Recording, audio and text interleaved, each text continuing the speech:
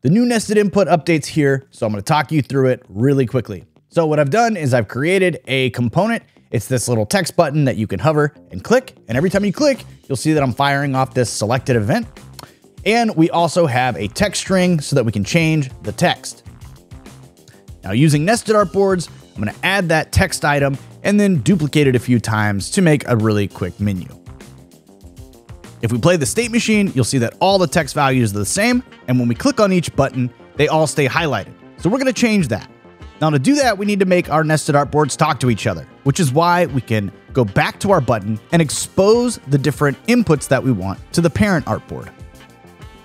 Back on the main artboard, we can now see all of the exposed inputs in the inputs panel.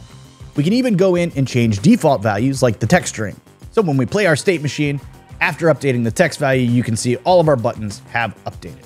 Now we're going to use listeners to make the buttons communicate with one another. To do that, I want to select my first nested artboard and then create a listener. This automatically sets the nested artboard as the target of the listener, which is important because now we can see all of the events that can be fired from that nested artboard. Now, when that event goes off, we want to do a bunch of input changes. We want to make sure that the is selected Boolean is set to true for the first nested artboard and false for the other two. Once we have the logic set up for the first button, we can duplicate that listener and change the target of the nested artboard so that the correct event will fire, and then update the is selected Booleans to the right configuration.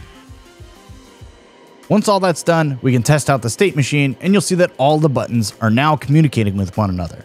Now there's a ton of different use cases for nested inputs, and I'm sure you're going to find them, and I can't wait to see how you use them. We'll have a workshop soon, and we'll also have some Rive 101 videos to help get you up to speed.